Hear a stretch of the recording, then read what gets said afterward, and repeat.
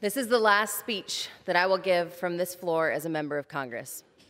I wasn't ready for my time here to come to an end so soon. It's a reality I'm still grappling with, and I will be for a long time to come. The mistakes I made and the people I've hurt that led to this moment will haunt me for the rest of my life, and I have to come to terms with that. Ever since those images first came out, I've barely left my bed. I've ignored all the calls and the texts. I went to the darkest places that a mind can go, and I've shed more tears than I thought were possible. I'm leaving because of a misogynistic culture that gleefully consumed my naked pictures, capitalized on my sexuality, and enabled my abusive ex to continue that abuse, this time with the entire country watching.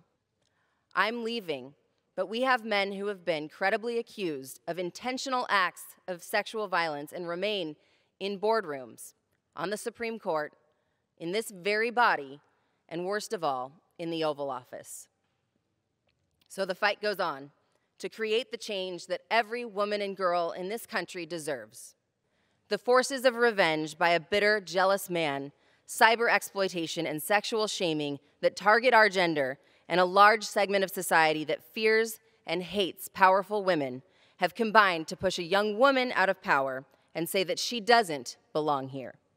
Yet a man who brags about his sexual predation, who's had dozens of women come forward to accuse him of sexual assault, who pushes policies that are uniquely harmful to women, and who has filled the courts with judges who proudly rule to deprive women of the most fundamental right to control their own bodies, sits in the highest office of the land.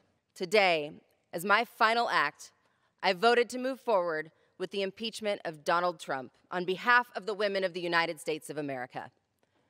We will not stand down. We will not be broken. We will not be silenced.